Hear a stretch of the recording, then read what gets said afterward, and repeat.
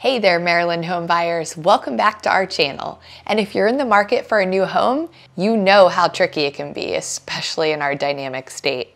In today's video, we're diving into a topic that's always relevant: unrealistic sellers and a pre-buyer initial consultation. I'm your host, Chelsea. Let's get started.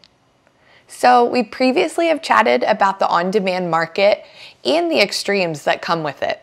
Picture this: 5 homes on the market, 3 flying off the shelves, and 2 that seem to have taken root. Now, some of you savvy bargain hunters and negotiation enthusiasts might be eyeing those 2, thinking, maybe I can snag a great deal. But here's the reality check. It's a fantastic idea, and I'm all for writing that offer. Now, here's where it gets wild. I've seen houses sitting on the market, seemingly abandoned, and then bam, a price drop happens, and suddenly it's a bidding war.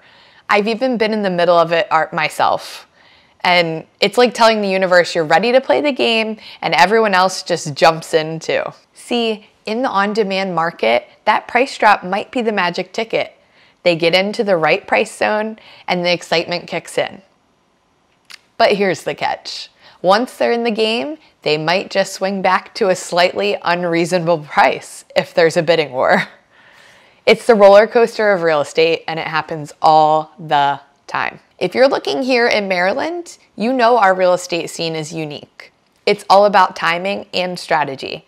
So whether you're in Baltimore, Annapolis, or really anywhere in between, just keep these dynamics in mind as you navigate the real estate maze that is Maryland. If you've got questions or you want more insights on the local market, drop them in the comments below, and don't forget to hit that like button and subscribe for some more valuable content, and it really does help our small business.